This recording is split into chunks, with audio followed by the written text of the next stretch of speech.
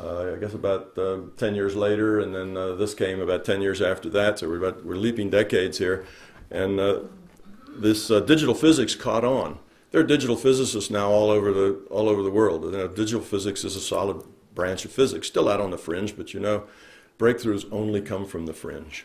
Breakthroughs never come from the center. That's not the center's purpose. The center's purpose is stability and infrastructure, not creative thinking. The creative thinking always comes out on the fringe. So in any case, Brian looked at this because the digital physicist said reality is virtual, it's computed. And the fundamental theory of physics says reality is because it is. You know, it starts with the Big Bang, and the Big Bang has no cause. It's an acausal thing. You know, there is no cause for the Big Bang. Physics just starts with a Big Bang without a cause. It happens, you have all this energy, it's very tightly packed, then it expands, and it cools, and you get planets coalesce and suns and so on. But there is no cause for a Big Bang.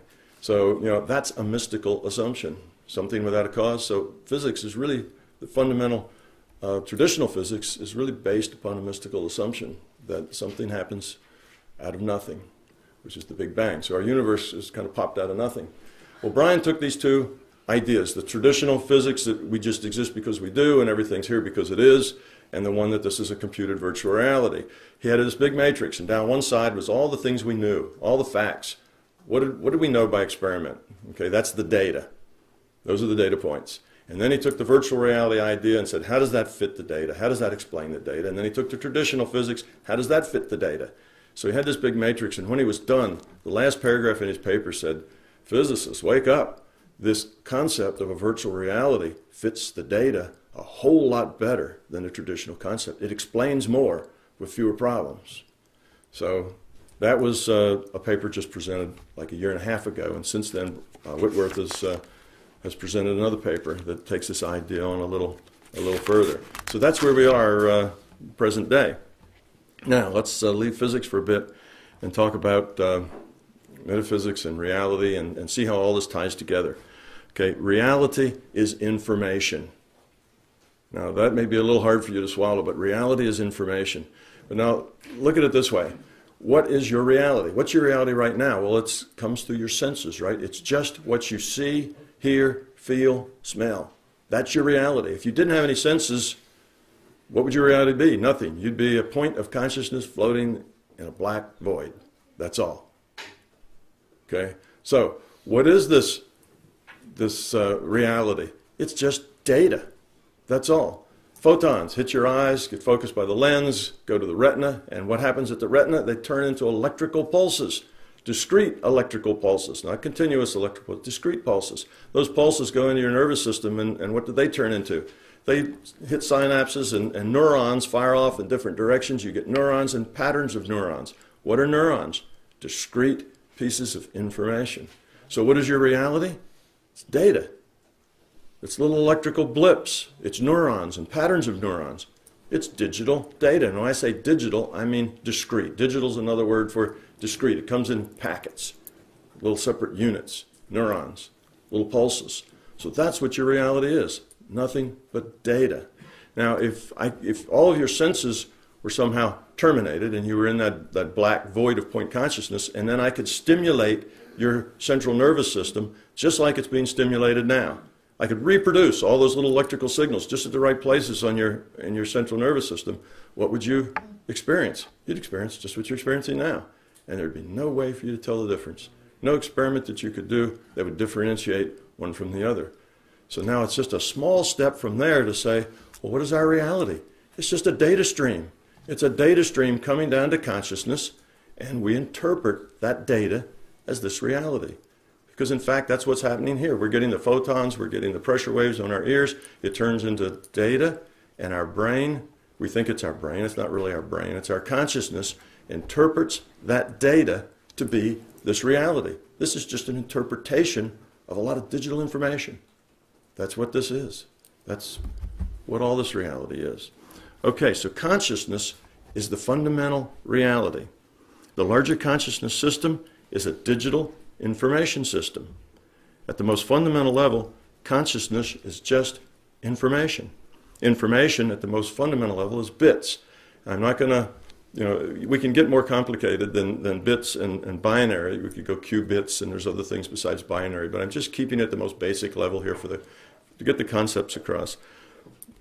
The most basic level information is bits, and the most basic level bits are binary. Okay? That's the most basic thing. So information is non-physical and subjective. Thus, consciousness is non-physical and subjective.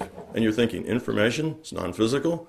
Oh, wait a minute, you know, this is the information age, and I have information overload, and why is it non-physical? It'd be easy to get rid of if it were non-physical. But think about it, it is. Information is the meaning, the content, the message. It's not the media. Okay, that's the paper in the book is the media. It's not the code symbols. That's the ink squiggles on the book. Those are the code symbols. Neither one of those are information. It's not until a consciousness looks at those code symbols on that paper that it extracts the information. Information requires consciousness. Now, you can put a book, you can put paper in a bottle. You can put ink in a bottle, but you can't put information in a bottle. The content, the meaning, is non-physical. That can't be weighed, has no weight, takes up no space. It's not physical. Okay, so information's non-physical. If consciousness is just an information field, then consciousness is non-physical. Okay, we've done that. Okay, that takes us to information in a digital system is represented by organized bits. So let's talk about organization. If you were a double E, you'd say this in terms of signal and noise. You have a signal, that's the information, and you have noise, and that's still energy, but it's random. There's no information in randomness. So to get information, you have to not have randomness. You have to have order. Okay, now a measure of order, or perhaps I should say a measure of disorder, is called entropy. It's a measure of disorder. So if you have high entropy, you have a lot of disorder. You have randomness. If you have low entropy, you have a lot of order, a lot of coherency. Okay, that's the difference. So if you have an information system, this information system is, as it has information in it, it has to have order. As that information dissipates and no longer has information, you go to higher entropy. All right. Entropy can be thought of in another way as well, and you'll see how the two are connected. If you have high entropy, you have very little ability to affect anything or do anything. If you have low entropy, you have a lot of ability to affect things. You have power. The physics term is it's the ability to do work, but you have power. Now, imagine a bottle of gasoline. So you have a bottle of gasoline. As a bottle of gasoline, the molecules in that gasoline, that'll be our system, they have a lot of ability to do things, right? They can change things. You can throw a match in there and suddenly everything in the vicinity is changed. You can pour it in your car and you can drive your car someplace. So that gasoline, because those molecules of gasoline are ordered, they're packed in a very small place. It's so dense it's a liquid. Okay, now we let that same gasoline evaporate. Now they've evaporated, entirely gone. We still have a system of gasoline, still same number of gasoline molecules exist in the universe. They're just spread all over the atmosphere. What can they do? Nothing. See, they've lost their power because they've lost their order. Now they're random and they lose power. So that's two ideas about entropy. It's a measure of disorder, and it also tells you it's a measure of power or ability to affect something. All right. Self-changing systems with a purpose evolve to be more successful within their environments by lowering their entropy. Evolution is a very fundamental concept. Technologies evolve. You know, governments, monetary systems, everything evolves or de-evolves. You know, it goes both ways. But things change. Self-changing systems that can learn and that can change themselves evolve. And you can take that evolution and explain it in terms of entropy. You evolve when you're decreasing the entropy of your system. In other words, the system works better. It's more organized. It's more functional. And you're de-evolving as you dissipate that information, and it becomes more random. Okay, so even our own evolution can be, our biological evolution can be put in that term, in terms of entropy. So consciousness is a self-aware, self-modifying system evolving toward lower entropy states. All right, let's talk about the attributes of consciousness. Well, one more thing about evolution, and that is that a large complex system only has two choices. You'd think it might have three. It can either evolve, it can de-evolve,